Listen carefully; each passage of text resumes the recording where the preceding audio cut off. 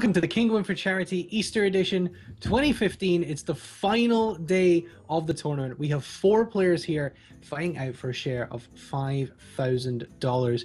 Competing for charity as well to raise money for Child's Play. Of course, you can see the total there of what we've raised to date for Kinguin, from Kinguin for Child's Play. 100% of all your donations do go to Child's Play, so make sure you check out the link below.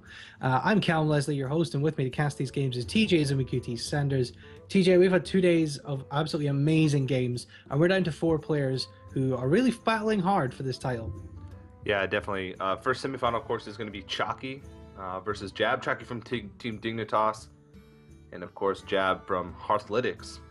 Then, of course, we're going to round off the second half of the semifinals with Forsen versus Tides of Time. So 2 very exciting semifinals. We'll also have the third place match, followed by the finals. And of course, unlike the other 2 days that we had, today's going to be best of 7s.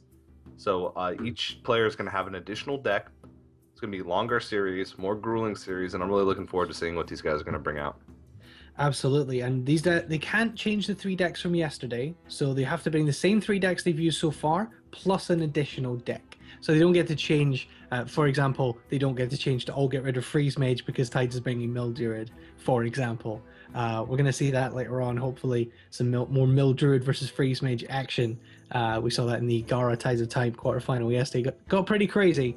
But yeah, so we're going to have 4 matches for today, all best of 7. It is Conquest format, so they have to win with each of their 4 decks in order to advance. And I say they've got $500 each for making it this far to the semi-finals, and the winner will walk away with $2,500, and I think it's $1,500 for second place as well. So it's going to be a pretty big deal for these guys to get this tournament. It's you got to think, if there's anyone who really wants to win this tournament, I think it's got to be the person who wins this first semi-final. These are 2 players who are super hungry to win a title. Chakki, looking for his first tournament win, came so close at the ESL Legendary Series Season 1 Finals, is looking for a first title for Team Dignitas as well, and Jab as well. Pro who's been around for a long time, is a good streamer on Team HearthVoDs, really looking to stake a claim as a top pro player.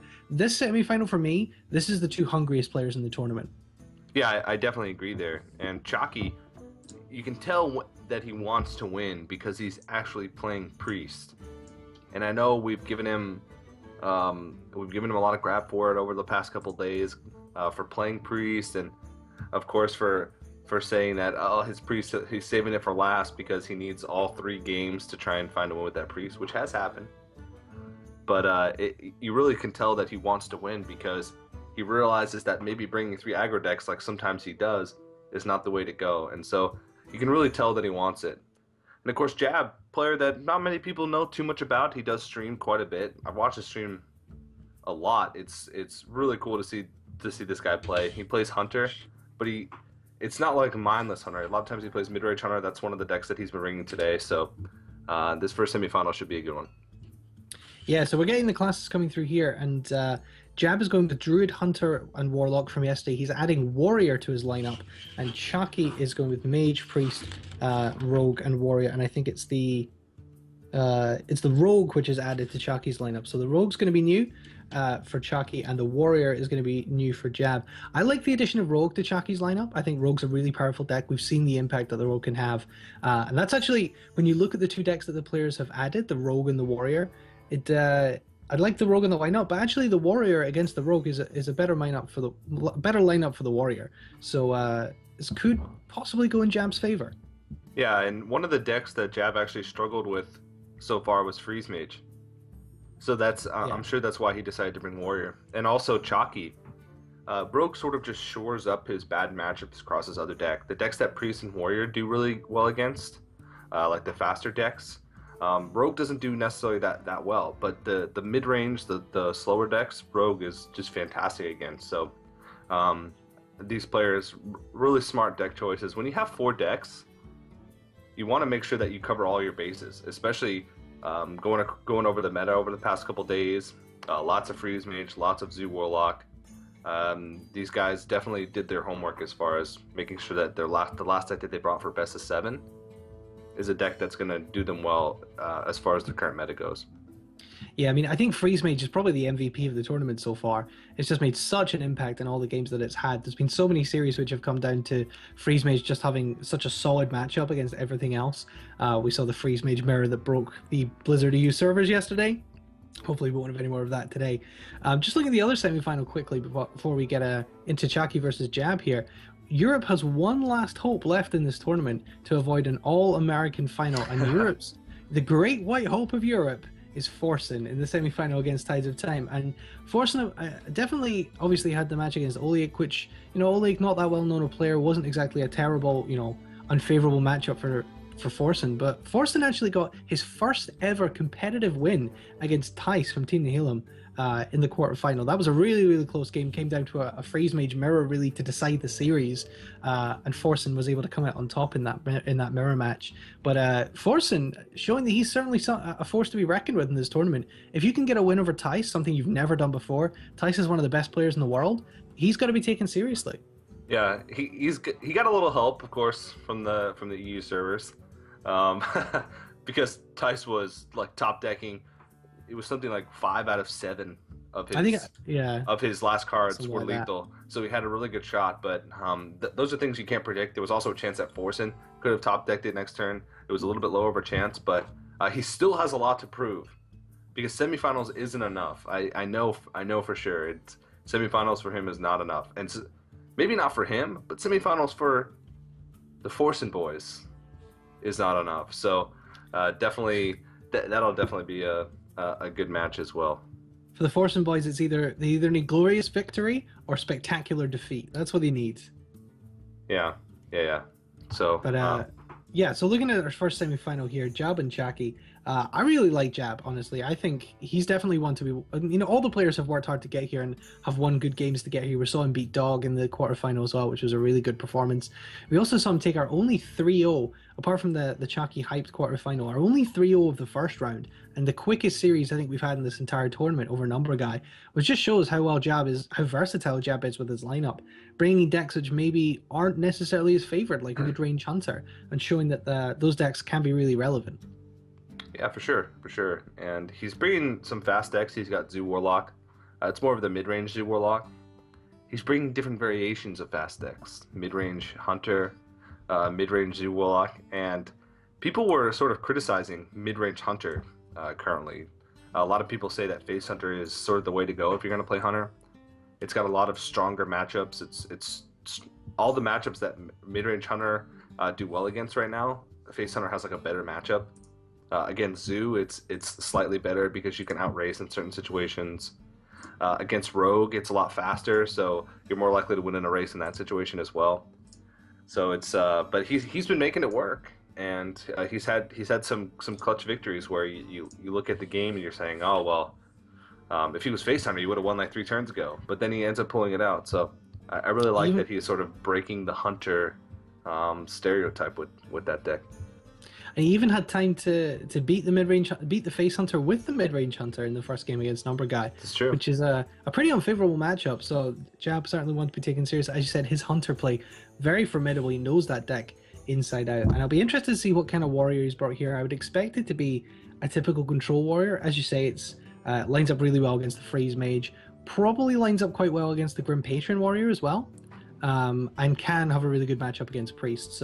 And the Rogue deck, he also has a pretty good matchup against that as well. So Warrior's really strong against everything Chakki has here, including the deck that he's brought that's extra. Yeah, that's very true. Very true. So Jab may have won the mind games a little bit in the deck picking, I think, here, and bringing that 4th deck. The next level mind games where you have to pick without even knowing what deck your opponent even has.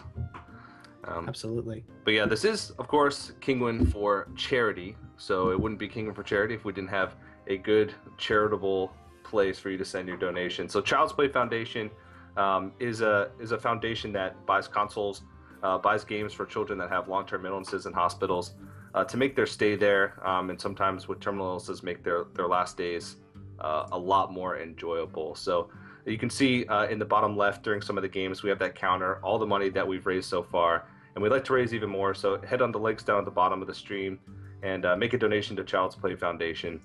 Make those kids happy by allowing them to play some games. Absolutely, yeah. Really great cause.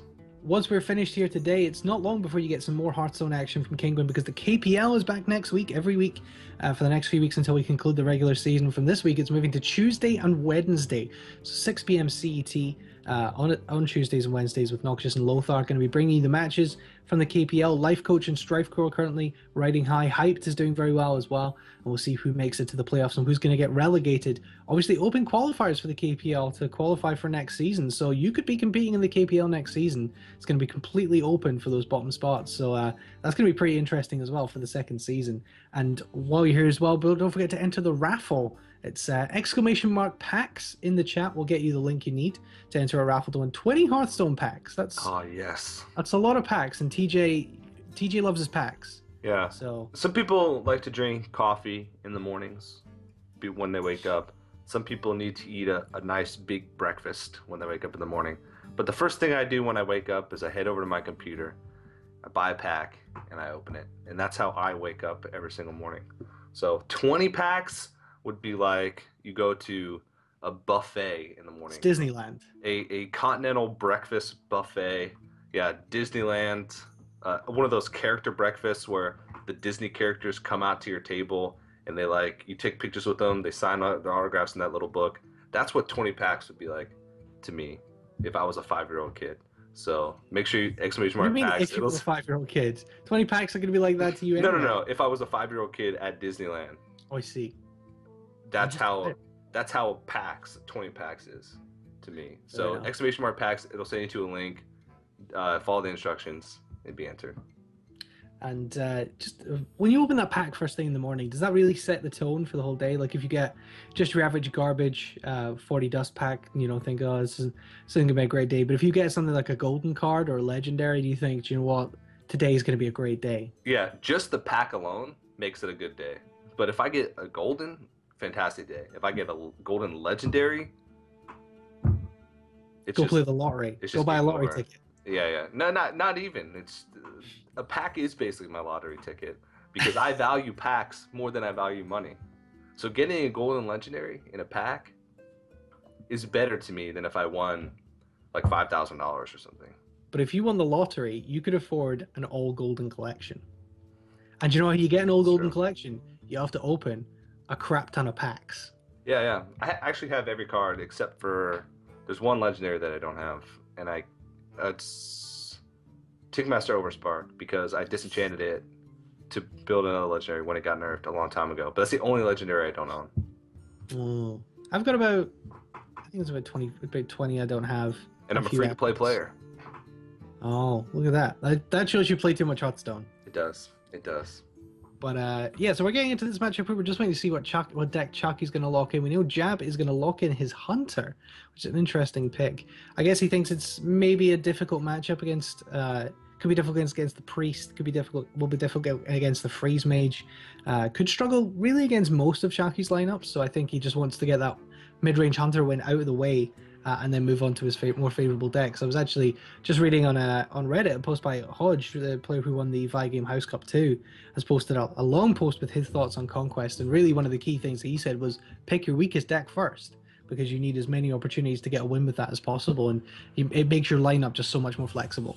Yeah, that's it. I talked about this a little bit yesterday, but picking your weakest deck first is almost always the best choice. And that's why you see players that pick their weakest deck first or one of their quicker decks first. Sort of the same concept. You want as many opportunities as possible to take a win with that.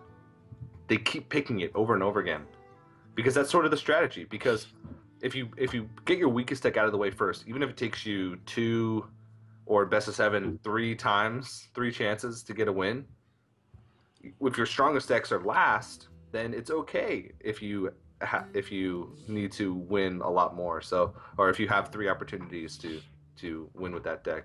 So it looks like Chakki's going with the same strategy. He's going to open with the Priest. So it's going to be the Priest versus the Hunter. This feels like a pretty good matchup for Priest. We did see Chakki open with the Priest in the quarterfinal, which I think was a better decision in the round of 16. He decided to leave that till last, and he did kind of struggle to get that final win. He did get there in the end, but opening with the Priest definitely seems like a better strategy, and it plays really well against the mid-range Hunter. Yeah, yesterday he opened with the Priest and took that victory against Druid, and it was a really impressive victory. It seemed like his Priest deck was unstoppable. which was a different story from day one of the tournament, where he nearly got reverse swept trying to get a win with that priest. So Hunter versus Priest should be good. Absolutely. And we saw him get the win straight away with it yesterday. Obviously, 3-0 hyped, which I think was a really impressive performance. One of the best performances, I think, in the quarterfinals. George hyped Magazzini falling 3-0 to Chakki. Your friend, mentor, and idol, George hyped Magazzini.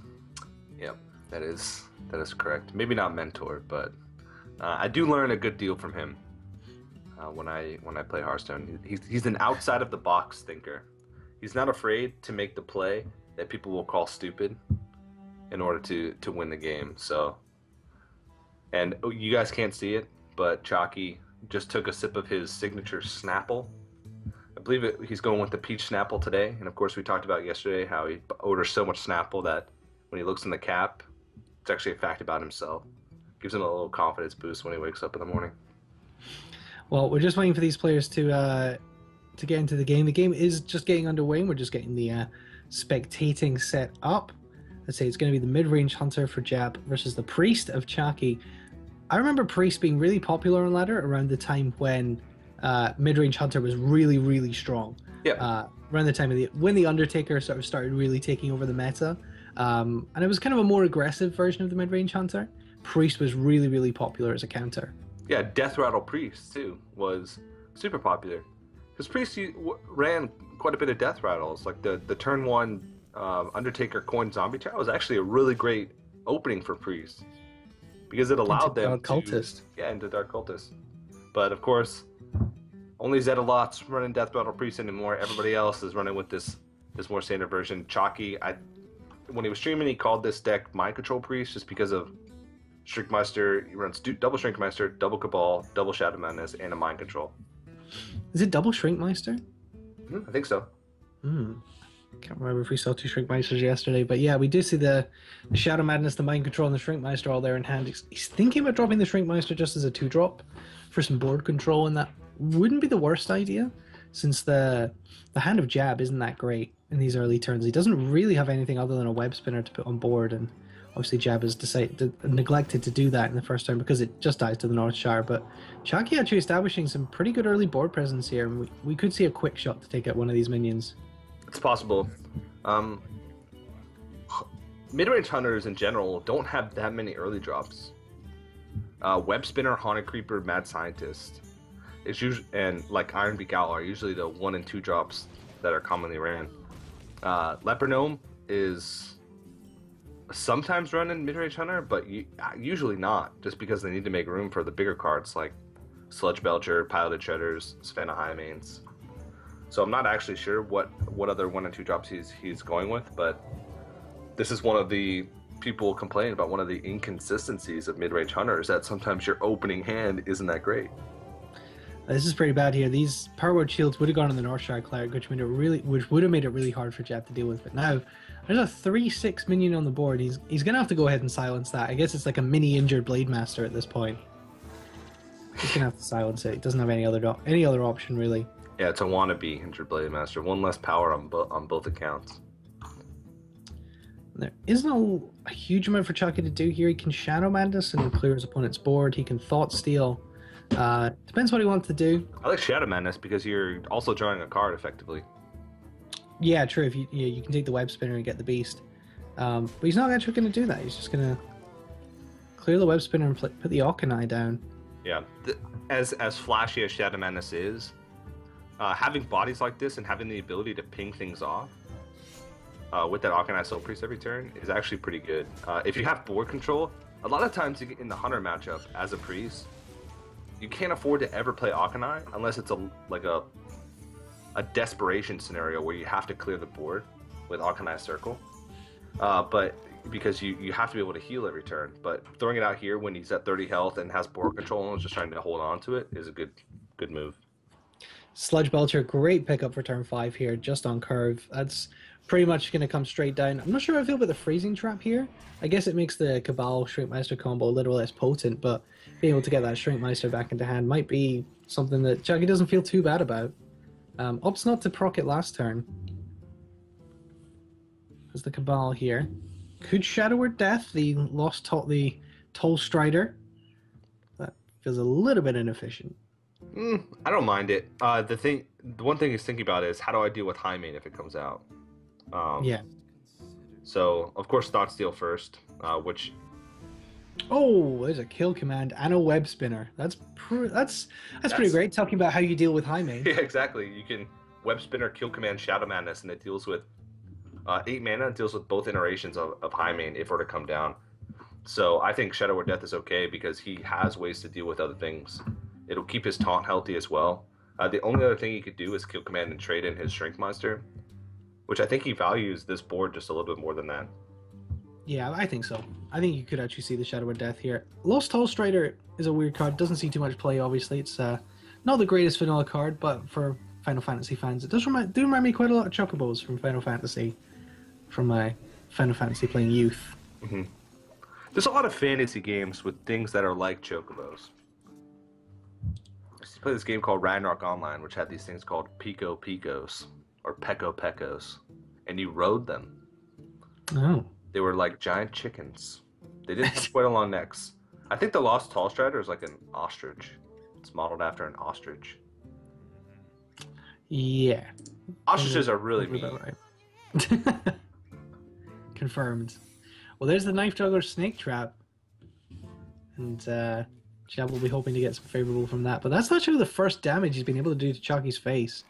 Turn 6, first time he's been able to hero power. Chakki's probably in a pretty good position here, and avoiding the Snake Trap by using the Shadow Madness. He thinks it's Freezing Trap. Well, there is both. There is a Freezing Trap, okay. So, yeah, he's going to be able to steal the Knife Juggler here with Freezing Trap, which, that's pretty good. Pretty good. Yeah. Yeah. It's pretty good. Pretty good. Yeah. And this Sludge Belcher is so problematic for Jab. He used the Owl earlier on the Shrinkmeister. You can see there is a second Shrinkmeister in hand, so does in fact run 2 Shrinkmeisters. You were correct, TJ. Not sure how I feel about throwing the Web Spinner out. I think probably wanted to keep the Web Spinner for kill command activation. I don't think at this point he's really too worried about it, because he can. Chances are that Web Spinner won't die, but it actually does die. So I guess that's negated. But I mean, Jab is still in so much trouble. Chakki thinks he might not even need it. He gets Silverback Patriarch from the Web Spinner. That's another taunt that he can throw in the way. There we go. It's not terrible actually against the Hunter because it can actually cause the Hunter quite a lot of problems. But we're going to see just another board get built up from Chakki here. He's got the Knife Juggler in hand, has the Shrinkmeister Cabal. Won't even need the Shrinkmeister if the Haunted Creeper comes down, but and the Sludge Belcher. That's a perfect Shrinkmeister Cabal target. Yeah. Really dangerous. No. Oh no! This is gonna be game over for Jab here. Yeah. I wouldn't be surprised if he just went ahead and conceded after that one because that's totally. That's pretty rough. Let's see what his face looks like here. And people talk about not running double Shrinkmaster, double Cabal because of its inconsistencies. But the combo is actually pretty consistently used in a lot of matches that we see with it. Like any type of long match, as long as it's not super aggro, then you usually have time to use it, Shrinkmaster Cabal, because there's a lot of targets. I mean, Sludge Belcher, Piloted Shredder is either Sludge Belcher or Piloted Shredder is run in nearly every single deck. So we've seen it used in 2 out of the 3 priest games that we've seen from Chakki so far. And in both games, it gave him such a huge advantage. We did see Jab go ahead and concede there. If he hadn't conceded, what we would have seen next turn is Mind Control of the Savannah High Main, and that definitely would have been the concede. Yeah. So Chakki's going to go to a 1-0 lead. His Priest is locked out, leaves him with the Mage, the Warrior, and the Rogue. We'll see what Jab decides to continue with here. I think he probably will continue with the Hunter and just try and get that first win with it, which is pretty good for Chakki. I think he may opt to go with the Freeze Mage early on, but may try to keep that. He's in fact going to go with the Grim Patron Warrior deck, which I was going to say was probably another option to go up against this mid-range Hunter. 2 Grim Patron Warriors in the semifinals, one from Forsen and one, of course, from Chakki. And they're both 2 really different flavors of Grim Patron Warriors. Forsen, his is a little bit more inconsistent with its combos. He runs Dread Corsair, he runs Commanding Shout, but he can make It's more inconsistent, but he can make bigger combos. Chakki runs the more sort of reliable Grim Patron Warrior deck, where he runs just an absurd amount of card draw with like Battle Rage, and I think actually maybe even Loot Hoarders were in that deck.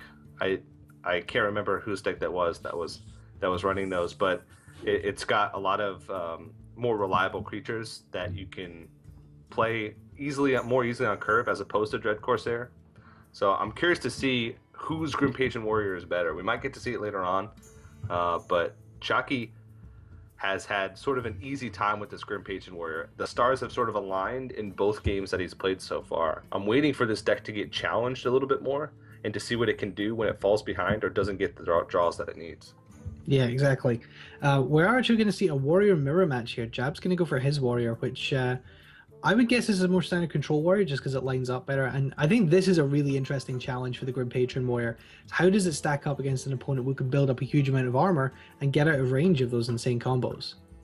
Well, the thing about Grim Patron Warrior combos is they're not like one-turn kill combos. So the armor doesn't actually do anything. The only card that Warriors have that effectively deals with the board full of Grim Patrons is Brawl. And everything else sort of works against the Warrior, because what they usually use to clear big boards is like their Despite and killing something, having the Despite Death Rattle go off and then executing it, which doesn't work because that's just going to give him more Grim Patrons. So I'm not actually sure how this deck works. I've actually played a lot of both of these decks, but I've never met the other deck. What's really interesting there is actually you saw in Jab's mulligan, he mulliganed away a Brawl and got Brawl straight back. And I don't know if that means he's maybe running double Brawl. He may, I mean, it's entirely possible that he built, he built this in with this. If he mulliganed one away, then and it's the first card in his hand, then he has to be running two.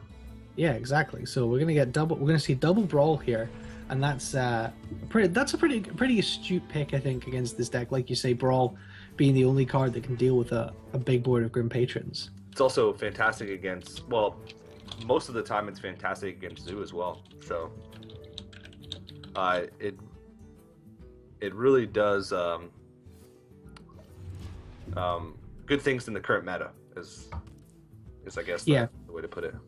And I guess it kind of puts your opponent on the back foot a little bit as well, because when you Brawl once, they can often think, okay, well, that's Brawl out of the way, and that means that, I can refill the board and not have to worry about Brawl again. But if you're running double Brawl, you can hit that second wave, and once you clear their second board, in a lot of aggro decks, that's really problematic for them to come back from. Yeah. So he actually goes ahead and throws out the Big Game Hunter right off the bat. And if this was against a control mirror matchup, then that would have never happened. But he knows that there's not really many Big Game Hunter targets. A lot of Grim Patron Warriors actually run Dr. Boom and Grom Hellscream. Those would be the only two BGH targets that you'd use. And a lot of times, some players cut Dr. Boom. And a lot of times, if Dr. Boom can come out on an empty board and you don't have a way to deal with Dr. Boom, you've probably lost anyway. Exactly. So Deathbite's up for either side here, and that Deathbite from Jab is going to prevent the Frothing Berserker coming out. It's actually really going to prevent anything coming out from Chakki's. Guess he's kind of considering what he wants to sacrifice here, but he's going to go with the Inner Rage. That's going to cause a little bit more damage to Jab's face as well if he wants to take out this 5/2. Yeah, I think he's going to nearly be forced to use the first Brawl here. Yeah, quite possibly. So 4 Grim Patrons. Yeah. Coming out already. Brawl plus kill the other Grim Patron, yeah. This deck might be tailor-made to play against Grim Patron Warrior, because what you have to do is basically make a deck that counters every other player that's in the semifinals. And notice there's a lot of Freeze Mage and 2 Grim Patron Warriors. So he's thinking, what deck should I add to my lineup that does well against those? Well, Control Warrior with double Brawl is great against Freeze Mage and great against Grim Patron Warrior. So that's a fantastic choice. And Zoo as well. There's quite a bit of... is there a lot of Zoo? There's a Zoo from Jab, and I think there might be a Zoo from... Yeah, there's a Zoo from Tides as well. It's not as good against Zoo, because Control Warrior can still sometimes have... Zoo can sometimes still have blowout matches against Control Warrior, but it's still the majority of decks that he's going to be facing in the semifinal. Control Warrior does really great against, so... Absolutely. So This is kind of a difficult position for Chakki's. There's still a Death Spite charge from Jab, so any minion he plays here is going to get taken out. Gorehowl is interesting for Chakki. I don't know if we'd seen that card in the deck to this point. That's kind of an interesting pickup, I guess, to give him a bit of clearing power. But he's going to go with the Frothing Berserker. And that is just going to die straight away, unfortunately, for Chakki. He has to get that Death by charge out of the way at some point, though. Yeah, exactly. I really like the Gorehowl. You can see the evolution of Grim Patient Warrior decks since the beginning. Gorehowl is the one weakness that Grim Patient Warrior has is just the lack of clear. Like if they need to draw into certain pieces of their combo, they need to draw into Grim Patron, ways to activate the Grim Patron, and Warsong Commander. And Gorehowl buys them time, which is the biggest thing. It allows them to clear the board turn after turn. It allows them time to draw into those combo pieces. So it makes a lot of sense. Exactly. So you see the Gorehowl taking out the Dr. Boom here. It could take out a Shield Maiden pretty easily next turn as well. There's also a Gorehowl for Jab, so could you see dueling Gorehowls here? Actually, I don't mind that at all either, actually. Just put up a weapon and say, I'm going to clear whatever you've got. But he goes with the Shield Maiden. Building up the armor can be pretty useful as well. Yeah, this is actually going to be pretty tough because Alexstrasza plus Grom with a way to activate is going to come out over the next 3 turns. So, plus Gorehowl as well. All Jab has to do right now is play just ultra defensively until he can get that combination out. He has every piece that he needs in his hand to win the game. He literally could win the game without any more cards. Yeah. He just needs what he's got in his hand. Exactly. Yeah, so he's going to play defensively next turn, possibly the shield block, maybe even to see the Gorehowl come up next turn to deal with whatever comes out. If something like the Unstable Ghoul comes out.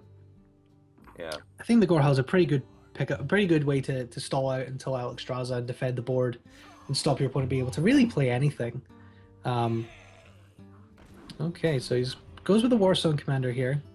Yeah, this is a pretty unfavorable position for Chakki, and that's losing the Warzone Commander is pretty unfortunate. Yeah, I think he traded in first because he was trying to think. He was trying to plan out his play. I think he was either going to play Raging Morgan or go for a Battle Rage play. He was hoping that the Warsong Commander would get damaged, and so that he'd get 3 draws from Battle Rage. But still, 2 draws for 2 mana is actually really good. It's like an Arcane Intellect, but better. Oh, that bomb goes to face for 1. That's definitely not what Jab was looking for. Probably wanted to kill off this Unstable Ghoul. Yeah.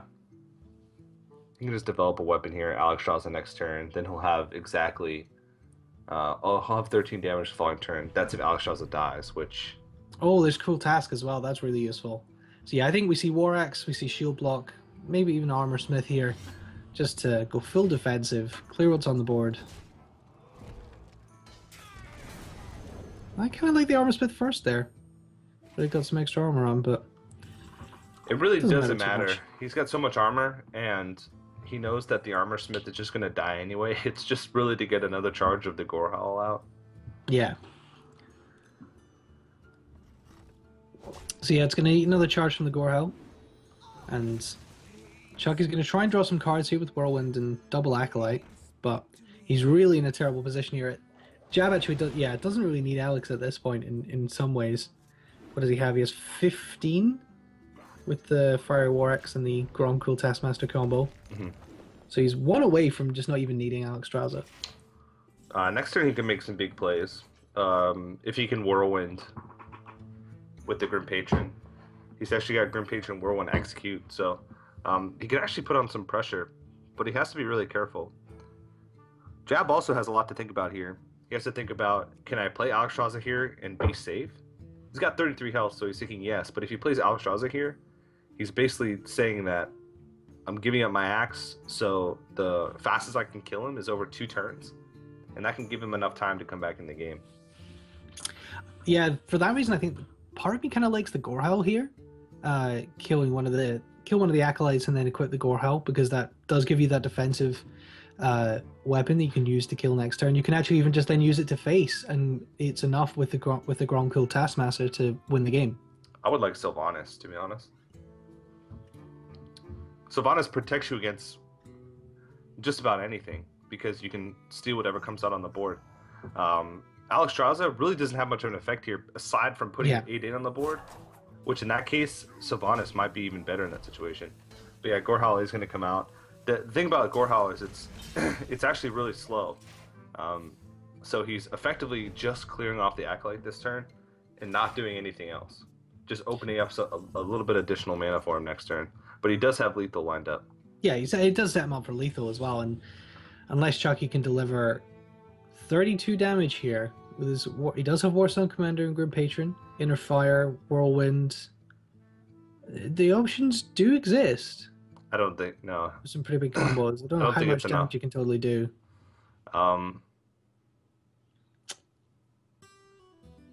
8 plus 3 is 11. He can only do 19 damage, I think, with Raging Worgen. Warstone Commander, Grim Patron would only allow him to... Yeah, he's dead. I think he can do 20, but yeah.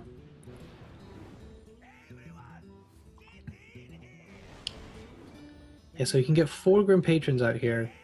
It's too late. But yeah, it's not doesn't have the... He didn't have the Warstone Commander, so he can't even attack. Yeah, so that's going to be game. Jab's going to take this with the Gorehal straight to face. Quite unusual to see a Gorehal used in that way, but in this situation, it's effective. Grown Cruel Taskmaster is going to be enough to seal this out. So Jab is going to level it up 1-1 and lock out his Control Warrior. Chakki is going to have other opportunities to win with this Grim Patron Warrior, but he had to use his... Jab did really well to get his Death Spites early and control the board to stall Chakki out from being able to play things like his Frothing Berserker and not be able to actually really use them to any effect. And Chakki just used up too much of his resources that even when he was able to draw into the combo pieces, he didn't have any way of coming back. I thought he was at 19 health. That's awkward. But yeah, that's the brawl there in the opening hand. Even though he threw away the first brawl, is probably what won him the game. Imagine what would happen if he didn't have brawl in that situation. He had turn 5. He had a Death Bite equipped. He could only kill one of the Grim Patrons, and then the following turn he wouldn't have been able to kill any, because if he killed one, he would have just summoned more. And having a board full of Grim Patrons and not having a way to deal with them, and giving the Grim Patron Warrior a fresh turn right after that, is pretty much a death sentence, because that allows them to play the Warstone Commander and just start getting everybody in here, and just start going to face, putting on some damage. But I mean, at the end there, he was thinking, "There's nothing that Warrior can do to gain health. I'm at 33 health. I don't think with 10 mana and that many cards in his hand, there's any way that he could one turn kill me." So equipping the Gorehowl, waiting for the 19 damage burst on the following turn is exactly the play that he needed. Yeah, so we're going to see these players change decks both once again. We're going to see Jab go to the Warlock, and Chakki's going to go to his Freeze Mage. As I say, we know this is a Zoo deck, but it also runs Mal'Ganis, it runs Dr. Boom. I think it might run Sylvanas, but it also runs Bane of Doom, which can be a really impactful card. We'll see if that has it. If that swings the match here, turn 5 Mal'Ganis can be... That's pretty good. That feels not too bad. Not too bad, yeah. Unless you get to BGH, then it actually feels kind of bad. Yeah, that's true. But still, that's... I don't think there's BGH in the Freeze Mage. It's true. That's something that you can't really account for. So we've seen this matchup be sort of a toss-up so far in the charity event over the course of the weekend. We've actually seen, I think, probably 5, maybe even 6 Zoo versus Freeze Mage, and they've gone either way. I think it's in the advantage of the Zoo, just because Zoo has so much burst. They can pop the block early. A lot of times the Freeze Mage will be so worried about clearing the board early on that they won't have time for card draw. They won't have time to draw into their burn quick enough before the Zoo Warlock can just win the game. Yeah, this isn't a great hand for Jab, though. It has a Mortal Coil, which is all but useless in this matchup apart from a few situations. The Direwolf isn't a great 2-drop by itself. Void Collar, it's going to be hard to get that killed off, to pull something in. And this isn't actually a bad hand for Chakki. It does have the Frostball, the Mad Scientist, gets his first block, and being able to play that first block on a safe turn is pretty important. But Jab picks up a Void Walker there and an Imp Gang Boss, so he is starting to fill up his hand with some useful cards. having to tap on turn 1 when you need to be putting on pressure early is not the greatest thing in the world. But this is that slower variation of Zoo. It's the more mid-range demon Zoo. Mid-range demon Zoo, yeah. And so he has a little bit bigger creatures, and he has a little bit more time for himself, especially playing against Freeze Mage. That's a card that could be an MVP coming into the hand there for Chakki. The Antique Healbot, which is kind of a flavor pick in Freeze Mage. Some people play it. I think we saw Gara play it as well yesterday, but we don't see all the Freeze Mage players playing it. It's dropped in favor of things like Explosive Sheep or Cone of Cold. But in this matchup, it could do really well to stop your block getting popped, to prevent block poppage. Preventing block poppage. I'm going to make a band called that. Is that going to be your Hearthstone boy band? Yeah. Block poppage? It was between block poppage and foodie time. You know, when Crip eats, foodie time? Because Crip's in the band, of course. Of course. Of course he is. He's like the older brother figure that's in the band. He's the one that picks everybody's spirits up when someone has girl trouble or when we have a bad performance on stage. Crip's the guy that's always there. So naming the band Foodie Time after him, I think would be good. Well, Jab gets the 4 roll from the implosion and can kill off this Doomguard here. Gets to use his Mortal Coil as well, which is pretty important, being able to cycle that. He's not going to have many opportunities to do that in this matchup. Yeah. Oh, Blizzard. This is actually a pretty decent hand. The one thing that was interesting about this Freeze Mage is that it ran the Anti-Heal Bot. We've seen a few Anti-Heal Bots so far in Freeze Mage, and I'm a little bit torn on it because I'm not sure what they actually cut for it, but Ice Barrier sort of serves the same purpose. It just costs less mana, it's easier to use.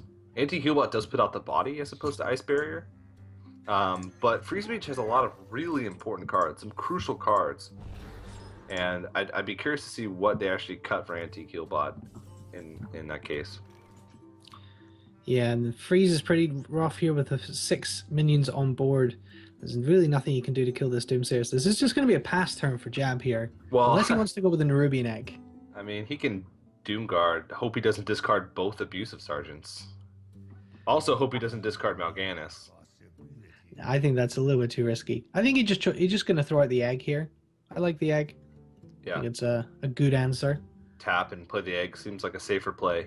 But at the same time, I mean, this is exactly how Freeze Mage wins. They continually stop your momentum until you just don't have anything left, or you're forced to play clunky things from your hand. But yeah, it looks like egg is going to be what's played here. And Chakki does need to start drawing. He needs to draw into more freeze or more burn, because right now he can't kill him. Oh, there's something. He's got 15 damage right now, so in his hand. Yeah, it's quite a bit of damage, and the Zoo is getting a little bit low, and this is actually something that could be a bit of a liability against Freeze Mages. If they can pick up their burn really, really early, and you don't manage to do any damage significantly and pop that block poppage is all important. But you can see that Jab is pretty far from being able to pop the block right now. He's in fact got to do 35 damage and not tap too often to put himself into like double Fireball Frostbolt range. It's actually pretty hard to see how Jab can win this match right now. The Zulocks that actually run Mal'Ganis, I think, so far in this tournament, had 100% win rate against Freeze Mage. Freeze Mages usually plan their bursts so that they'll plan kills a couple turns in advance. And Mal'Ganis basically just stops those plans. Mal'Ganis they have to use burn on that. They have to use Fireball Ping, which can completely change the course of the game if Mal'Ganis comes out in that type of situation. So yeah, absolutely. You always have to be keeping that in the back of their mind. And that's one of the reasons why Jab, even though he's got a lot of cards in his hand, they're not high quality cards, and he's not afraid to tap because he knows that when he realizes the mage is starting to set up lethal and using his burn to try and set up lethal, he can just play Mal'Ganis and it will buy him at least one turn. Yeah, that's very true. So he's just piling the power here. He's thinking about double Abusive Sergeant just to try and do as much damage as possible. So he's actually even thinking about power overwhelming. I don't mind power overwhelming here. I think you're pretty certain that this board's going to get frozen or flame striked or something next turn. So using the power overwhelming just to push in damage when you've got 2 in hand, I don't think that's a terrible decision. But he's going to go with a double abusive sergeant, so that's going to chip away the health a little bit. Yeah. There's the Alexstrasza. A couple of turns away from that. I don't think in most aggro matchups, Alexstrasza is usually a defensive tool. Just because they have a finite amount of damage. At least against Face Hunter, that's usually the case. Against Zoo, though, yeah, it's usually used defensive against Zoo because they get themselves to 15 health by themselves. Like, you don't even need to use Alexstrasza on them because usually by the time Alexstrasza would come out, they're near 15 health anyway. And you have enough burn at that point. So Alexstrasza uses that tool to buy yourself maybe one more turn. Or when they're setting up for lethal to maybe put yourself out of range a little bit. But Blizzard here is pretty good. It still summons a 1/1 imp. It doesn't clear the whole board, and he doesn't really have a way to follow it up because it takes up his whole mana. He can't like ping off the Nerubian. He's still going to be faced with the big board next turn. So anti-Killbot might be the choice. I think he wants something to be able to combo up with it. Yeah, I mean, we could just see the Freeze Mage outlast the Zoo here with the anti-Killbot and the Alexstrasza. It's just so much healing as well. To be able to get on top of that. Alexstrasza, anti-Killbot now, or Alexstrasza later on. This is, okay, he's going to go with the Blizzard. I do like the Blizzard. It takes 7 power off the board. It takes you a little bit further away from having the block popped because you haven't seen, you don't have your Mad Scientist, you don't have your second block in hand, so you do need to be aware of when this block gets popped, how am I going to be able to get my second block out? And at the moment, he doesn't actually have any way of doing that. So he's just going to put more power on. He needs to be careful now how often he taps. He needs to start calculating how much damage can come from the hand. Again, like I said, he can tap a little bit more liberally just because he has Mal'Ganis as sort of an insurance card. If he sees burn start to come out, he can be pretty confident that Mal'Ganis will buy him a few turns. This seems like a Ping Acolyte turn. He's afraid though. He doesn't want the block to be popped. That's the one thing that he's worried about. He's worried about having his block popped without another block in his hand. So let's say he Acolyte pings and doesn't draw into anything that helps him control the board. Like he doesn't draw into Frost Nova or Second Ice Barrier. There's 7, 8, 9, 10, 13 damage staring at him on board. Jab would have to have 9 damage from hand in order to kill him. And he's thinking, how easily can 9 damage come from hand? It's not that easy. You have to have double power overwhelming plus something else. But Mal'Ganis would... No, that wouldn't quite be it. Because he wouldn't have mana for Mal'Ganis as well as power overwhelming.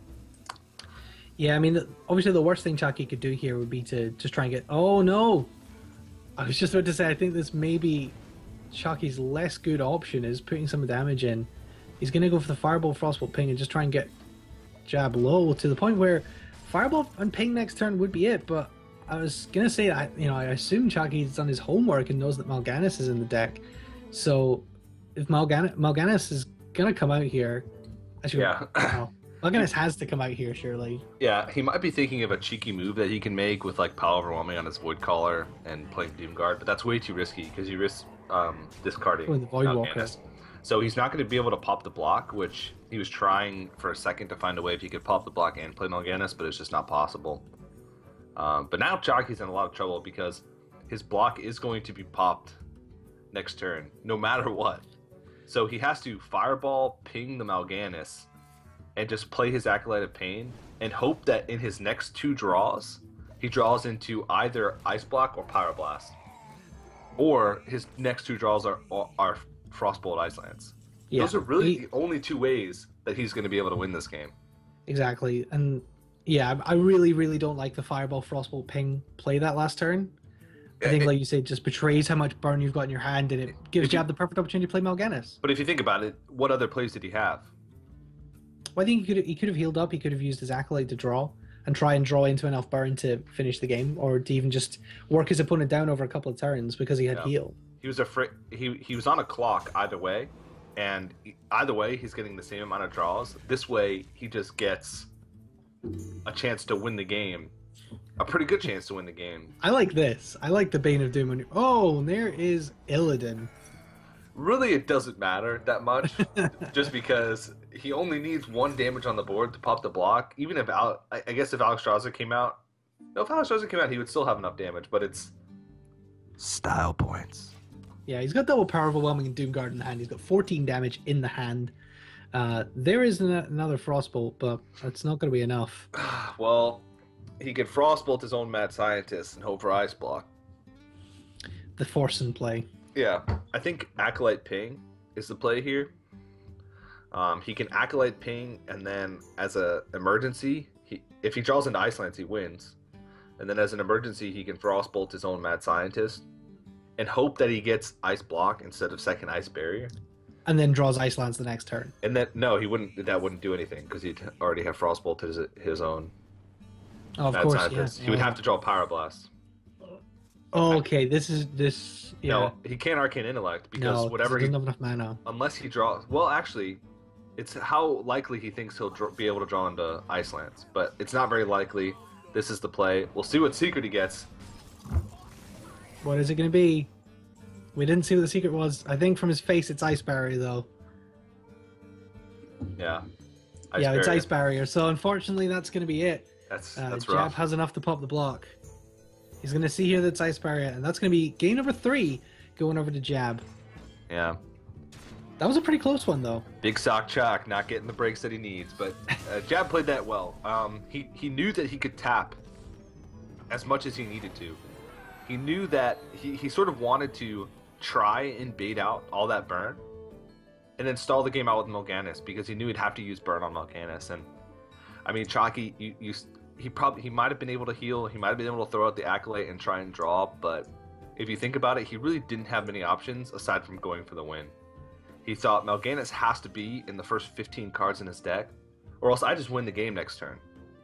So you can't really fault him for that risk because either play was a risk. Going for the other one was risking having his block pop the next turn and then not having a second block in his hand, so most likely losing the game.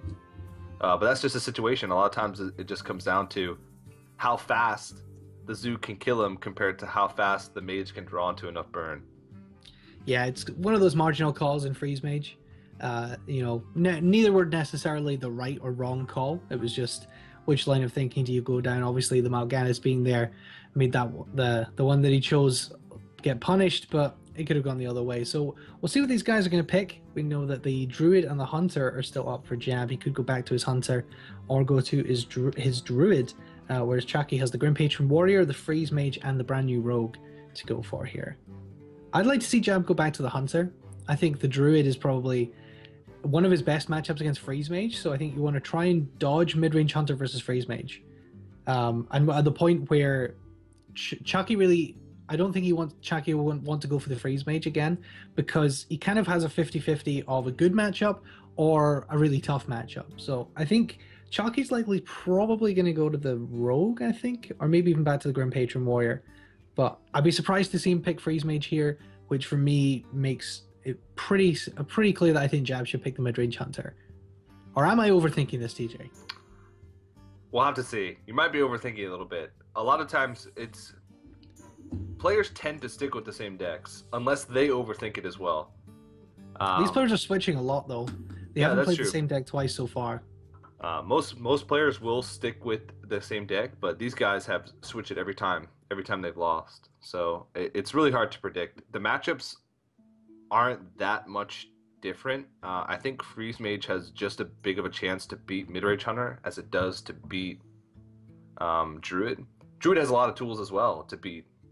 They're both like the same sort of speed if you think about it in the long run. But Chakki's going to play Rogue and Jab is going to play Druid. Well, so Jab's going to play Druid, Chakki going to go for the Rogue. So this is actually going to be, in game number 4, we're going to see the last deck from these two players that we've not seen yet in this matchup. So they're going to have played all 4 of their decks by game number 4, but obviously no one's going to get the win here. So it's kind of interesting. It's actually, I think, the first time I've seen this in Conquest where you get 4 games of them just playing different decks every time. without it finishing the matchup. So I think that's pretty interesting. Mm-hmm. And I'd expect this to be a pretty standard oil rogue from Chakki. Yeah, there's not really many variations of rogue that you can say, and you can see on your screen now. There's mulligans. Ragnarok's coming out from Jab. Rag has been put in Druid a lot now. It's actually been a common replacement for Cenarius. Yeah. Just because it's better against a lot of decks.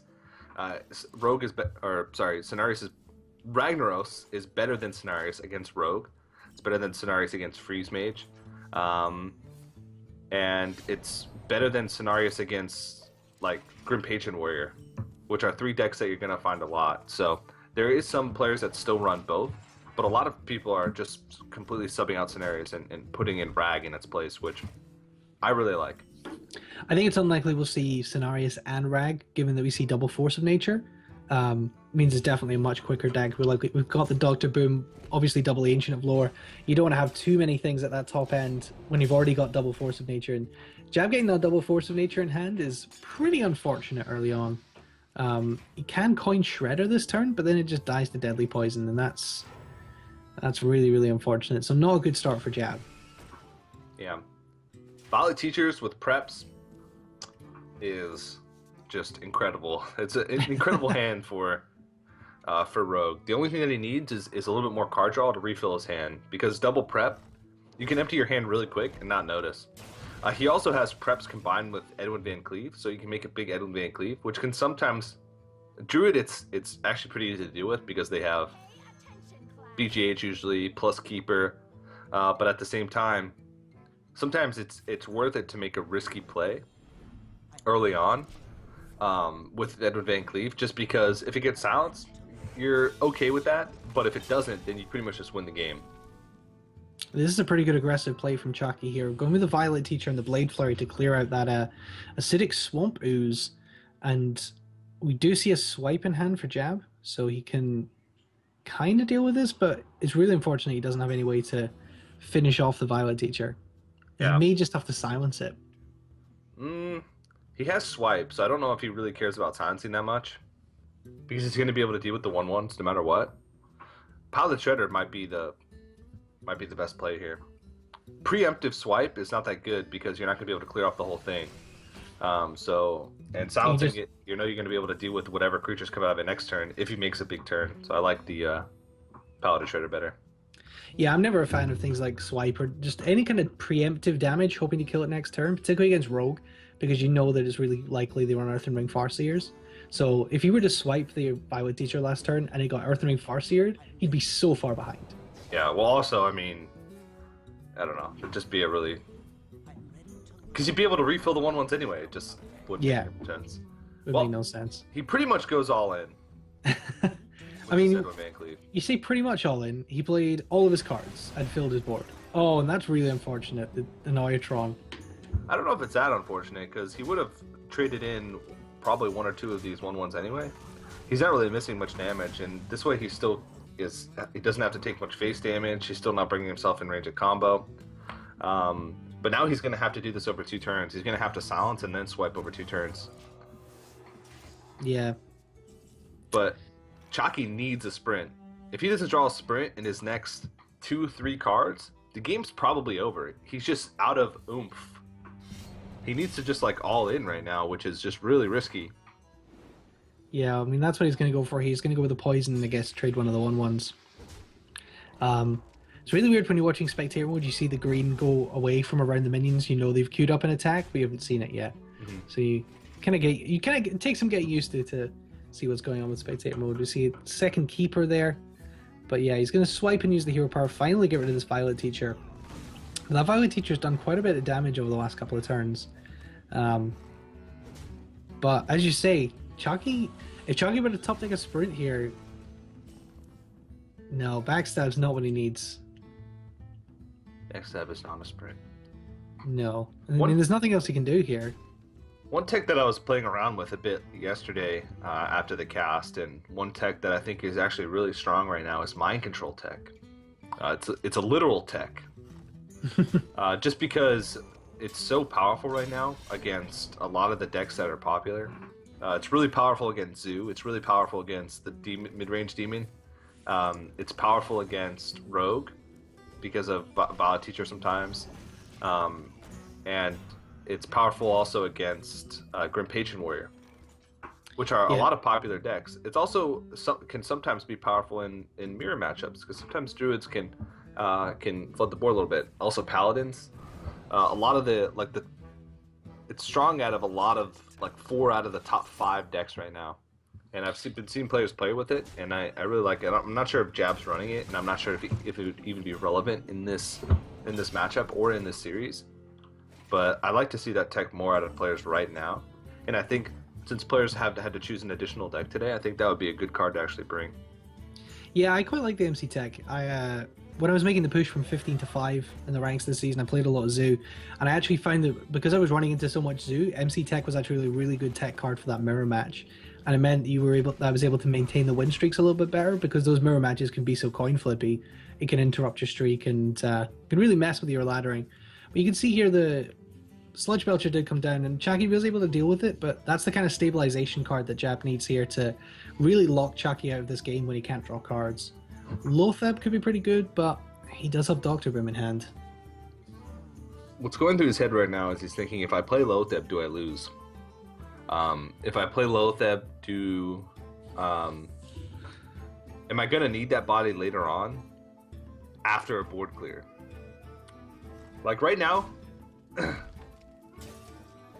if he just plays Lotheb, it's most likely going to die. It'll just die to Azure Drake hero power. But also, if he doesn't play Lotheb, there's a chance that he dies from Force Nature Savage Roar.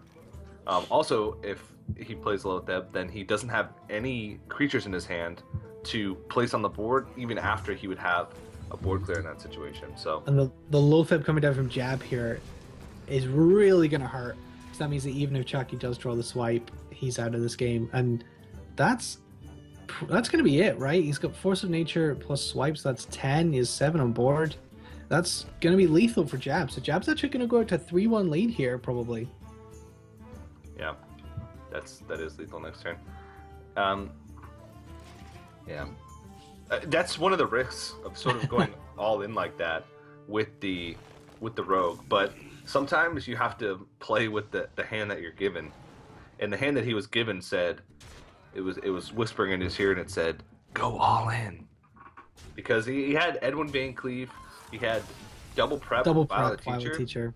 At that point, you basically have to say, "Hey, you have to have swipe and keeper, or you're gonna lose the game." Because you see at the end there, even though Chakki didn't have any card draw besides 1 Phantom Knives, he still put Jab to 8 health with a South Sea deckhand in his hand. There was a possibility that he could have drawn into oil next turn and just won the game from there. So he played that just about as well as he could have, given the circumstances.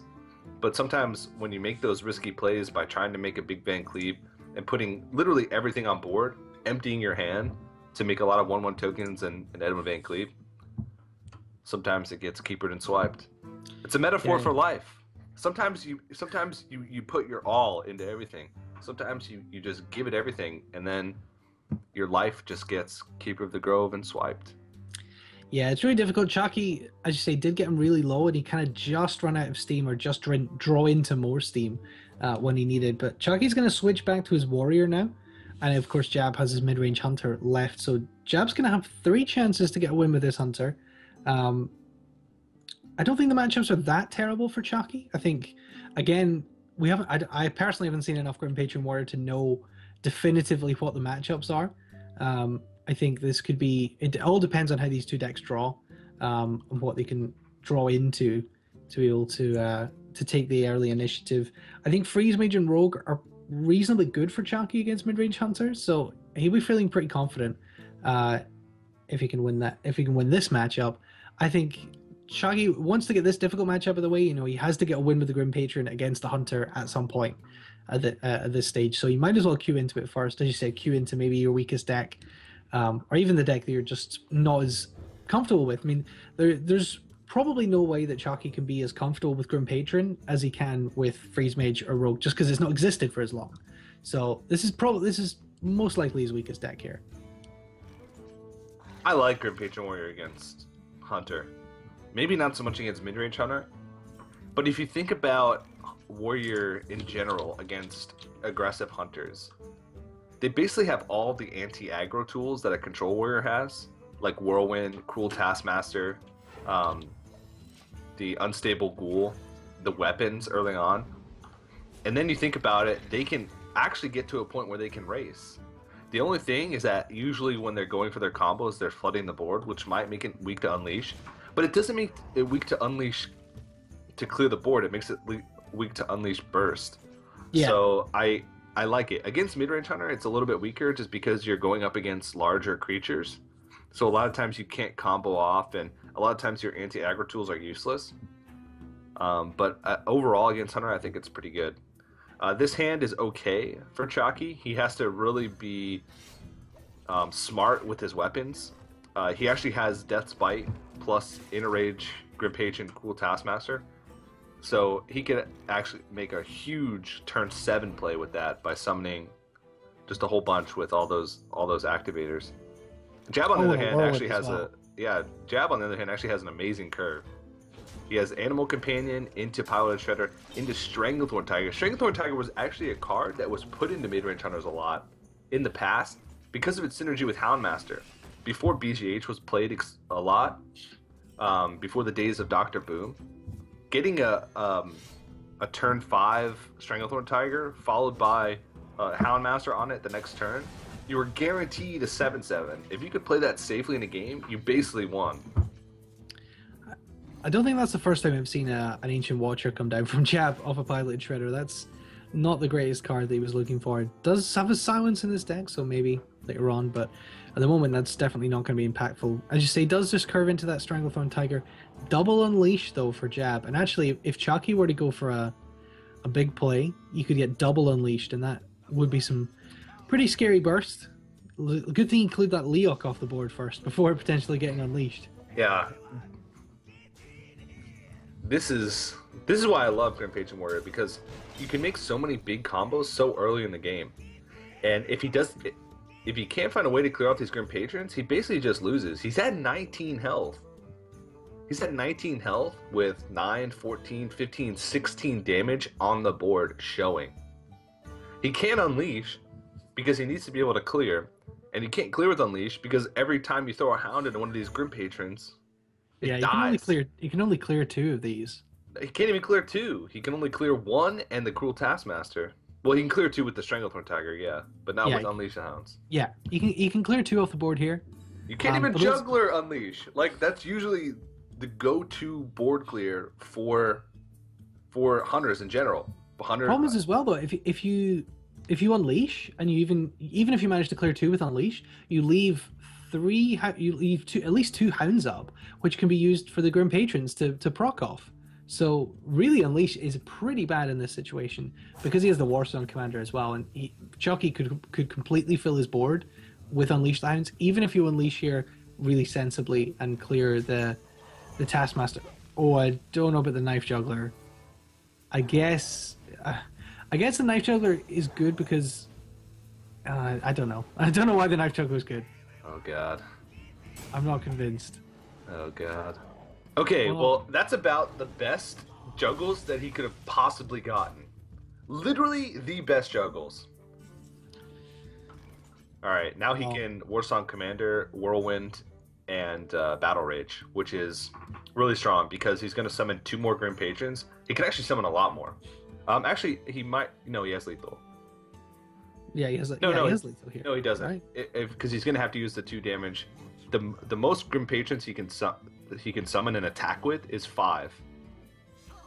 Because in order to summon 2 more Grim Patrons, he has to attack into these Unleash the Hounds. And then those Grim Patrons aren't going to be able to go. So, actually, the most Grim Patrons that he can summon and attack with is 4. So the most damage he'd be able to do to face here 15. Would be 15, yeah, because he could equip the Fiery War Axe. But this does create a pretty scary board that you can use for next turn. Oh, yeah. I mean, he doesn't even have to take out this Knife Juggler, because the Knife Juggler could just spell problems. But, I mean, he doesn't want to risk having those poor juggles like he did last time. He's thinking about it, but he does have Whirlwind, so he wants to summon the fresh ones. Yeah, and he's gonna battle rage and Oh just drop the god, cards. See, this is Chakki has just had the stars align for his Grim Patriot Warriors. That battle rage came just on time, and there you Jab go. concedes. Yeah, I think Jab sees the writing on the wall there. There's nothing he can do, and Chakki gets a win with that Grim Patriot Warrior. So it's going to be 3-2 in the series, and Chakki's going to have his mage and his rogue left against this mid-range hunter. I actually like Chakki's chances here. I think the freeze mage can be a really good matchup against the mid-range hunter. I think the rogue can be really good as well if you can clear the board and get the right tools early on. This is actually not a bad position for Chakki and Jab. That mid-range hunter actually could end up being a bit of a liability, but if Jab loses this series, he's going to have lost 4 games with the mid-range hunter.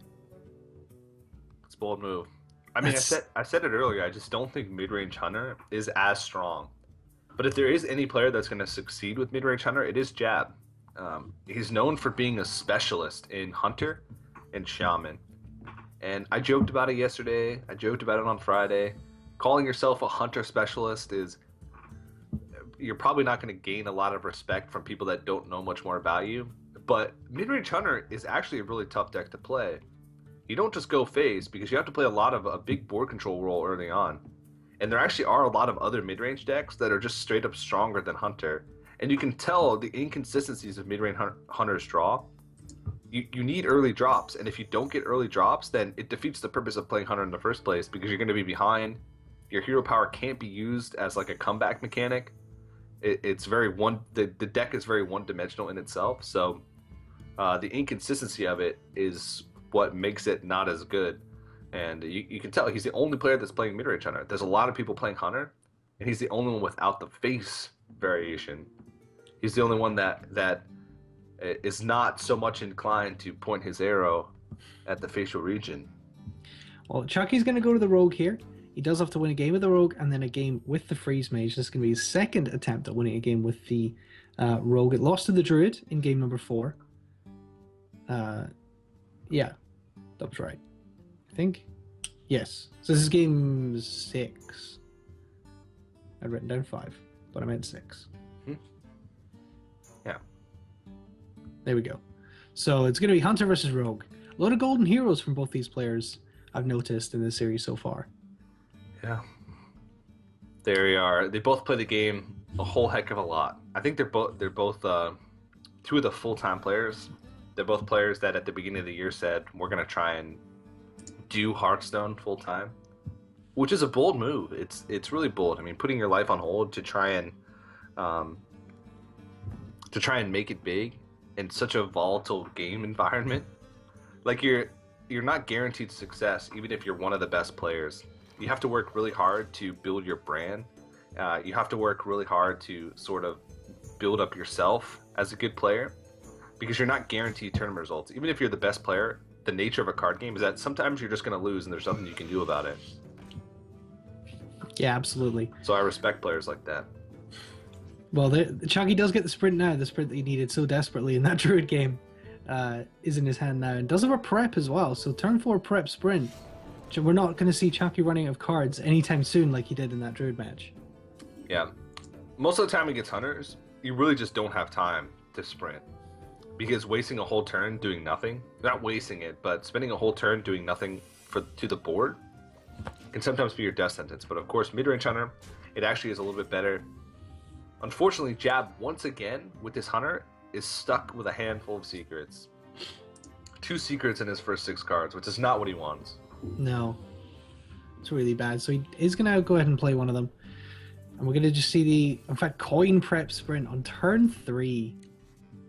This is what the rogue needs to win this matchup. The rogue just needs lots and lots of answers, and lots of burst. Yeah. So we see the deadly poison, double oil, blade flurry is an insane amount of damage. Yeah. In the hand of Jab.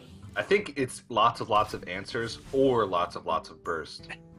Because if you have burst, we saw yesterday, you can just win. You don't even need to deal with the board. Sometimes in this matchup, it just comes down to a race. It just comes down to who can do 30 damage first.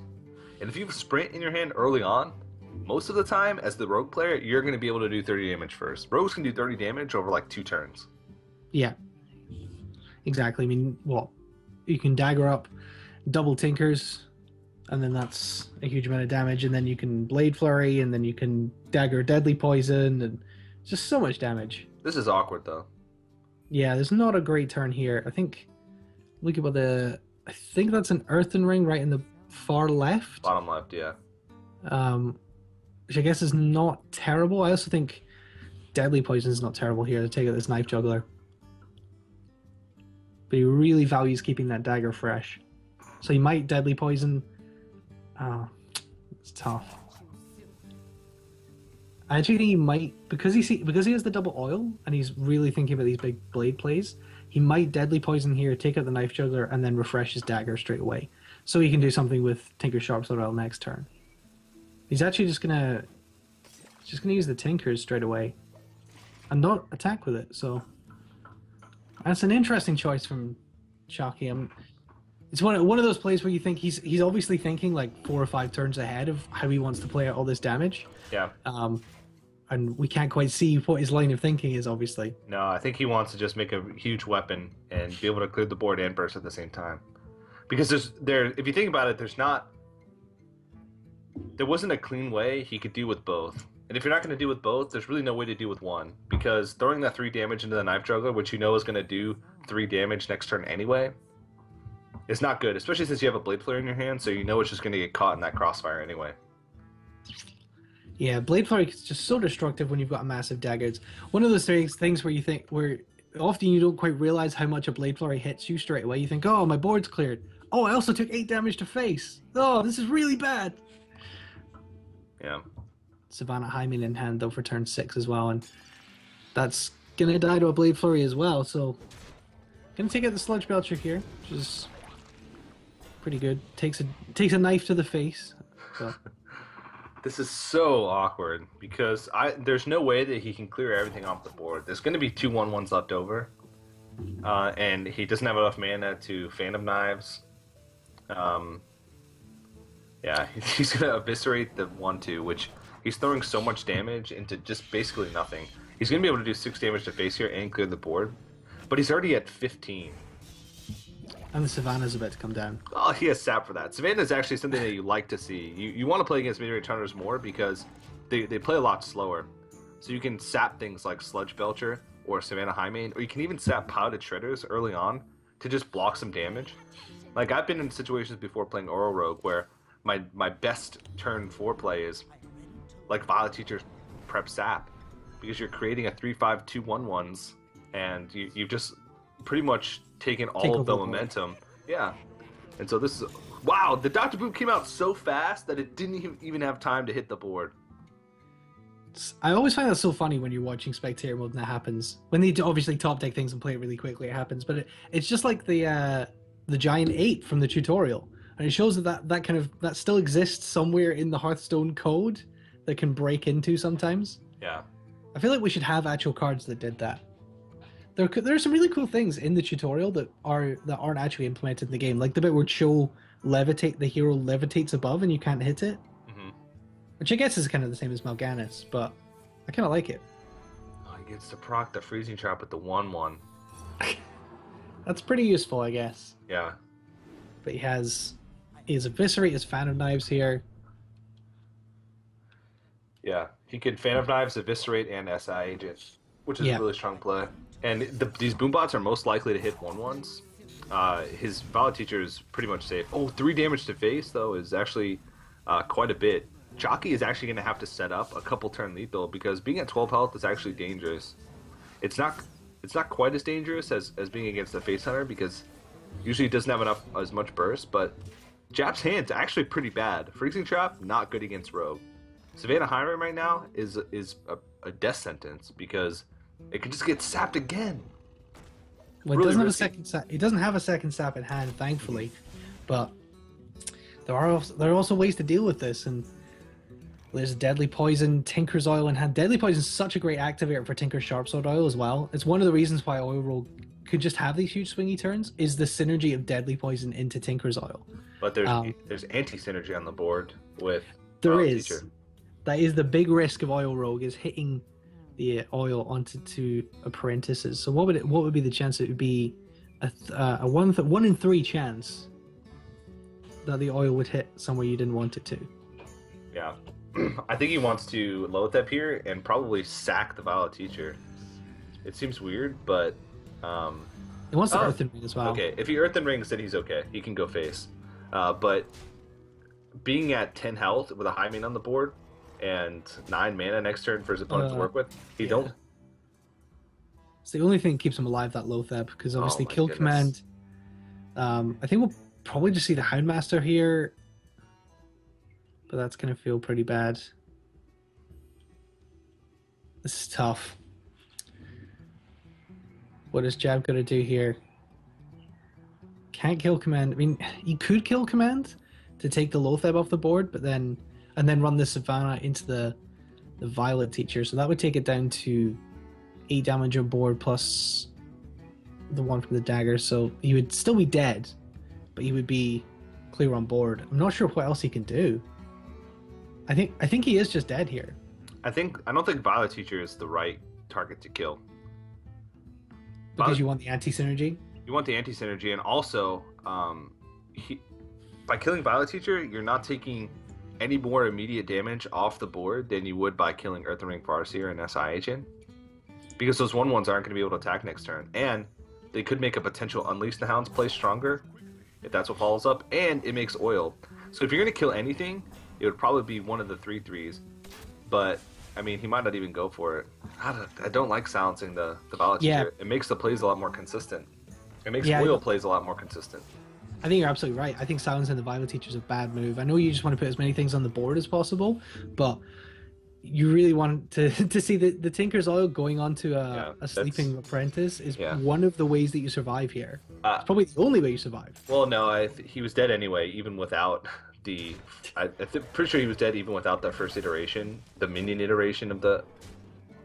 See, he had 4, 5, 6 overkill. So, so Chakki's gonna tie it up. So we're gonna go to a Game 7, first news of the day, Game 7 already. It's gonna be Jab's signature mid-range hunter versus Chakki's maybe not so signature freeze mage. Like I say, if Jab does lose this, he's going to have lost 4 games with that mid-range hunter, and Chakki is going to have won 4 games against the mid-range hunter.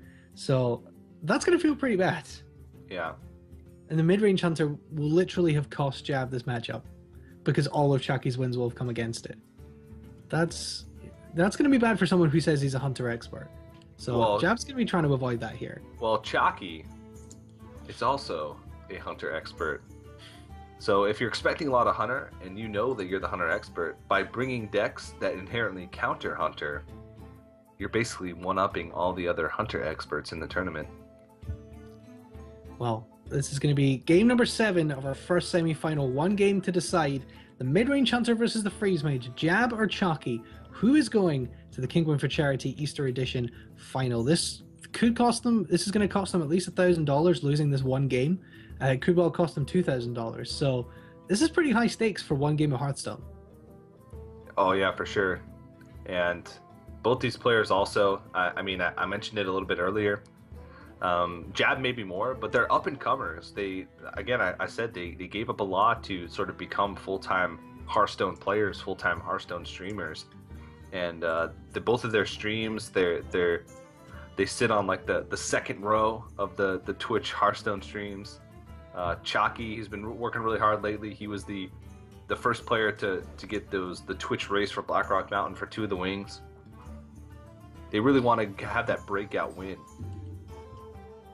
Yeah, I mean, these guys are both looking, as you say, for their breakout. They're really, really hungry for this. I think Chakki, he's not a guy who gets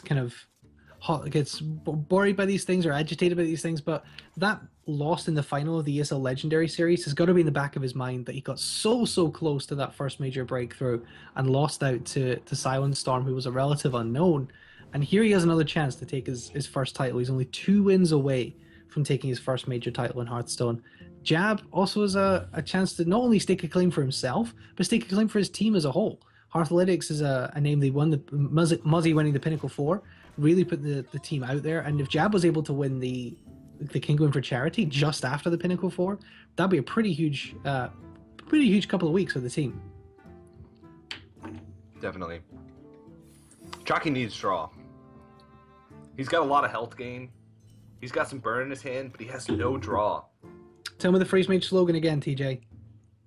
Draw, freeze, burn. In that Exactly. order, most of the time. Unless you're playing against another Freeze Mage, then it's just draw, burn. You skip the freeze part. Just spell slingers. Yep, so we see the Huffer coming in for jab. That's pretty good in the cause of block poppage. Yeah. And he gets to that armor as well. Yeah. He's going to have to armor up again. This is actually a pretty good hand for jab, I'd say. He's got just about anything. He's got sounds for Doomsayer. He's got really sticky but powerful bodies in the Paladin Shredder and the Haunted Creeper. And he's got Eaglehorn Bow as well. So those are all the things that you want in this matchup. Double quick shot, his burst is pretty intense. Double quick shot in mid-range Hunter is pretty interesting. I'm not sure about it. I think a lot of people like it in some people like it in Face Hunter. We've seen other being played in other places today, the double quick shot Face Hunter, but it's kind of a card that divides opinion, really. I think Caldi told me he thinks it's the best card in the Black Grove Mountain set. Green Sheep thinks it's straight up bad. So it divides opinion, really, among pro players. I think it's good. It's a Frostbolt. It's a Frostbolt that doesn't freeze. It's a Frostbolt with just a secondary effect. If Hunters had Frostbolt, would they take it? Yeah, probably. I definitely think it's it's good rather than bad. I'm just not sure how I feel about 2 copies, particularly mid-range Hunter. I don't know what you're cutting to make room for it. I guess the burst is good in this matchup. Mid-range Hunter usually has a couple more cards to fool around with, and I said before, the inconsistency of draws in mid-range Hunter is one of the fallbacks. So early on in the game, if you can't find a creature and you really need to take out something super important, like against Mech Mage, the Mech Warper, or like a Knife Juggler, something like that, and you just don't have a drop to be able to answer it, it just makes your opening hands a little bit more consistent, and it also makes your end turns a little bit more consistent. You can add in 3 damage of burst with 2 mana, which sometimes can be what you need. I think it's a pretty versatile card. It's more versatile than people would think at first glance. A lot of people were saying, oh, well, you'll never get the advantage of the card draw. It's a bad card because the card draw is inconsistent. Well, card draw is just like a bonus. 3 damage for 2 mana is decent, and the card draw is just a bonus if you're completely out of cards. Yeah. Yeah, I think that's right. I think the card draw is just a bonus that you're not going to see too often, but the 3 damage for 2 mana is really good. So Thorison getting silenced here does get 1 benefit from it, so he has the 9 mana Pyroblast, a 5 mana Blizzard as well. But this is kind of tough, and this is one of the reasons why Midrange Hunter can present some problems for the Freeze Mage, is that the clears can often be really ineffective. So we're going to see a Blizzard here, but the Blizzard is actually going to take that 1/2 Spider and replace it with effectively 2/2 of power on the board. Both the Shredder and the Belcher are also sticky minions, so it's one of the reasons why Midrange Hunter can be a little bit better against classes with board clear. Yeah.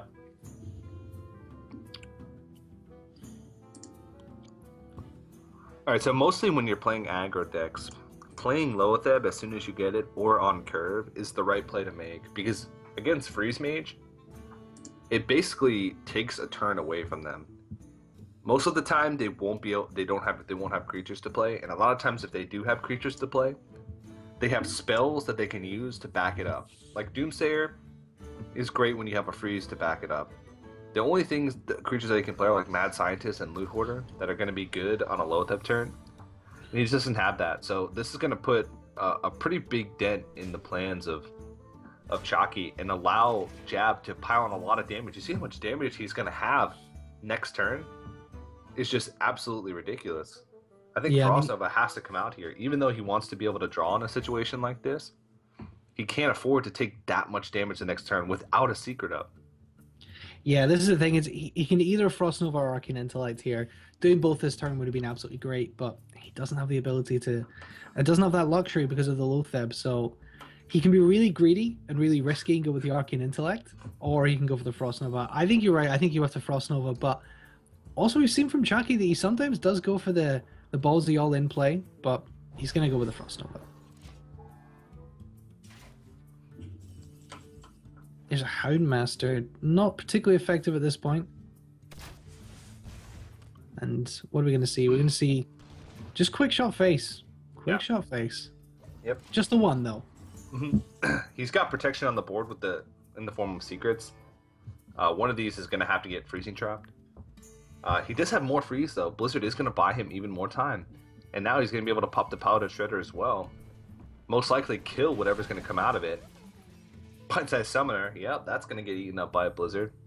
Yeah, that's pretty perfect. So, actually, something like a River Croc or anything with 3 health, with 2 health, with more than 2 health would have been really a little bit frustrating for Chakki. But that 2 health, that's going to be pretty good for the Blizzard. He's thinking whether or not he wants to. He's going to use his Thoris in here to clear this first Belcher body, but is going to get frozen unfortunately. So he's going to be able to play the Thorison again, which might help in the long run, but only 2 snakes coming out as well.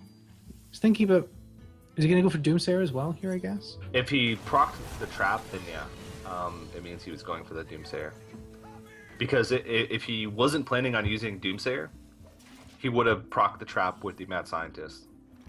There would be no reason to proc the trap with the Emperor Thorsan unless he was planning on playing Doomsayer. Because this way he's guaranteed to get the Mad Scientist killed, and doesn't leave leave anything on the board for Doomsayer to kill unnecessarily. Exactly. Can't play the Thorson again here, but he might just opt to draw. He has to draw. Yeah, there's no reason to play Thorson here. I mean, he could for the body on the board, but at this stage, you kind of want to get... Oh my god, this is... He's just really, really taken by the idea of an 8-mana Pyroblast. I guess so, yeah. The body is great, but I don't know. You're right that you probably wanted to draw there. I mean, I guess he's not guaranteed to have anything to play if he draws, which is the big thing. But it's still... In a turn where you're not developing anything, he doesn't have enough burn in his hand to be able to win the game. Let's see what's going to come out of this. Huffer, uh-oh. Houndmaster as well. Mm-hmm. So how much damage is that? A lot. 3, 6, 7. 6, It's 12 damage total. MV quick shot, it's 13 damage. You can't pop the block, though. That's really frustrating. One off being able to pop the block. Yeah. Actually, I don't even know if that's block. It could be Ice Barrier. He got that from the Mad Scientist. I don't know if we've checked that yet. I think have we not seen both barriers early on? Oh, yeah, we did see both barriers in the hand early on. Okay, you are correct. So that is a block. There you go. He could put him to 1, but I don't know if he wants to put him to 1. He might want to use that quick shot as a draw mechanic. Because the only way he'd be able to put him to 1 here is if he uses quick shot as well. You can put him to 2. So, well, yeah, he's going to put him to 2 with the hero power. Which, I think that's just as good. Yeah, he could pop the block next turn, even if his whole board and his face gets frozen with the hero power. This is not enough burn. He's got 16 damage in his hand, and that 16 damage would have to come over the course of 2 turns. No Alexstrasza. Yeah, this is pretty rough for Chakki. Obviously, 29 health for the Hunter versus 2 health for the Mage with no Alexstrasza. There's the anti-heal bot, though. Clutch. And Arcane Intellect. Super clutch. Yeah, he's got an antique Healbot, Arcane Intellect, and then trade into the Huffer. And that would leave... his block would actually still get pop next turn, even with antique Healbot. So I don't even know if that's the right play. So does he have enough even on... So yeah, so there's 10... Yeah, there's 10 damage on board, so there's exactly enough even on board without the quick shot to pop the block with the antique Healbot. So... There's actually no way that he can play this turn without getting his block pop next turn. What he might Arcane Intellects and draws in. Nope, he can't. He could use the Ice Lance. That's true. And he could, if he Ice Lances the Houndmaster, he could. Using the Fireball. I'm not sure I like this. I guess does clear most damage off the board, but Doomsayer. This is really rough. I think Chakki's in quite a bit of trouble here. Block is going to get pop next turn, or this turn. He's going to have to Arcane Intellect into block the next turn, or draw into Alexstrasza. Alexstrasza might be his only out in this game. Oh, this is really tough. And the Savannah Jaime, that's such a sticky target. Even if it gets killed, it's going to summon those 2/2s. When you're at that low health, every point of damage is going to matter. Yeah, I actually think there is an argument for putting the high main out here because you will get those 2 minions on board. Well, I mean, what else are you gonna do? I guess I would say he could clear the Doomsayer. Yeah. Yeah. You can pop the block and clear the Doomsayer here, which is pretty crucial. So yeah, quick shot's going to come down. Oh, he's actually going to. This might be better. Yeah. Yeah. Okay, so he's going to kill the Thorson. Gets those 2 minions on board. Has 5 damage in hand. He has 9. The healbot takes him up to 10, but he doesn't have a second block. So I think he probably has to healbot Arcane Intellect and then. See when he gets off the Arcane Intellect first, obviously. But I think it's probably going to be healbot, and he can freeze both of these two. Oh, that's a big pickup. Wow. Explosive Sheep. Explosive Sheep, Ping, and Anti-Healbot is going to keep him alive. He's going to be at 10 health with 5 damage showing on the board. That could be pretty crucial. We'll see what he draws here. Another high main? Wow. Oh, man. Yeah, you just have to sort of go all in here if you're Jab. Oh, this could be close. Chakki's going to have a couple more draws to draw into Ice Block and like some extra burn. He's got to be able to do 24 damage. Right now, he has 10 damage from Pyroblast, 8 damage from Ice Lances if he can... Well, not really 18. If he can draw a Frostbolt. If he can draw a Frostbolt, then it's 21. 21. And another Fireball or another... I think he has 1 Fireball, 1 Frostbolt left in the deck? I believe so. But I don't think he's really going to be able to kill him unless he draws Alexstrasza and is able to use it on himself after a turn where his block is popped. That Bloodfriend Raptor is actually pretty crucial as well. Every little point of damage is going to count here from Jab. Well, there's card draw. Yeah. I mean, I guess he has to pop it. It's to proc the Acolyte, and then he can either freeze both minions with Ice Lances, or he can double Ice Lance his own Mad Scientist and hope he gets Ice Block. And he would get Ice Block, right? Because he's played double barrier. So he would get Ice Block doing that. But that would be 2 pretty key cards used up. Well, what he might do is once he pings his Acolyte, if he doesn't draw anything good, he'll Mad Scientist and then double Ice Lance the targets and just hope that he doesn't draw into 3 points of direct damage. Fireball. That's some direct damage, but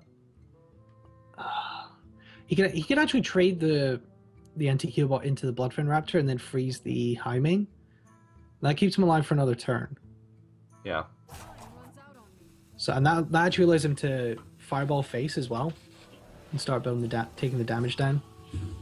He can double Ice Lance as well. Yeah, this basically makes it so that kill command is the only way to win. This sets up for a next turn lethal if he can't clear anything off the board.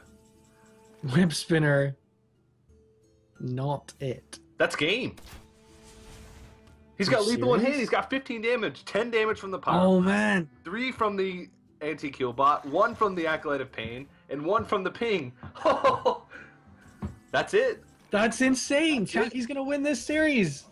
And that's lethal. 4 games 7 mana. lost in 1 series with Mid-Range Hunter. That is...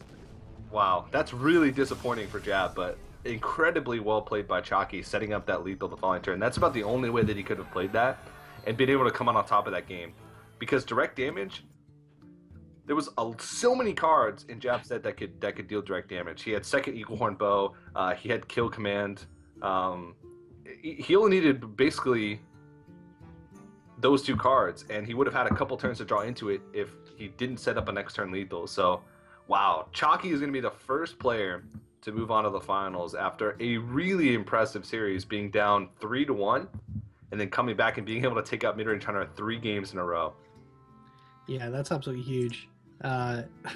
Wow, Jab, really unfortunate, as you say, losing 4 games with that Hunter.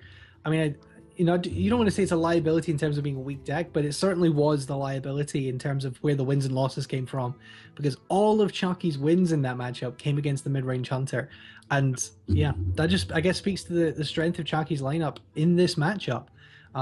But we're going to go to a quick break very shortly before we come back with our second semi-final between Tides of Time and Forsen. Forsen boys, get in here, because Forsen's Grim Patron is Grim Forsen boys. are going to be making their way into the Twitch channel to watch a semi-final. But yeah, so Chakki's going to go to our final. Jab is going to finish. He's going to meet the loser of Tides of Time versus Forsen in our third match of the day, the third place playoff. Yeah. It does get $500 for coming to the semi-finals, so not a bad showing for Jab under any circumstances. Did very well to get this far. I do want to talk about some of the games that he played a little bit in this matchup. Jab, I don't think the mid-range hunter is as weak as what was represented in this series. One, Chakki had a lot of decks that were really good against mid-range hunter. Two, Jab did not get any really strong openings with the mid-range hunter in any of the 4 games that he lost with it. He had, in 3 out of the 4 games, his hand was filled with like double freezing trap, stink trap, or just full of traps. So I don't think it was as bad of a deck choice because it's actually done pretty well for him in the past. But I do think that Chakki played exceptionally well, and you can tell Chakki's experience playing against Hunter, knowing decks, the Hunter decks inside and out, and being able to make the right reads, especially at the end there, making sure that he ice lands the face to get rid of one more target, or sorry, firebolt the face and ice lands both to make sure that they set up a next turn lethal. Really impressive stuff, but we'll see how Jab does in the third place match, but I don't think he can be too upset with his performance in this tournament either way. Absolutely. So we're going to see one game more from each of these players. Chakki's going to our final. It'll be the end of the day. Jab is going to our third place matchup. But coming up next, we have our second semi-final. Tides of Time versus Forsen. We're going to go to a quick break, but make sure you check out the raffle while we do !packs in the chat. Get you the link to the raffle. Make sure you make a donation to Child's Play as well to show your appreciation for this tournament. I say we're all here to raise this money for charity, so do go make a donation as well. And we'll see you back here in 8 minutes time. Don't go anywhere. You're watching the Kinguin for Charity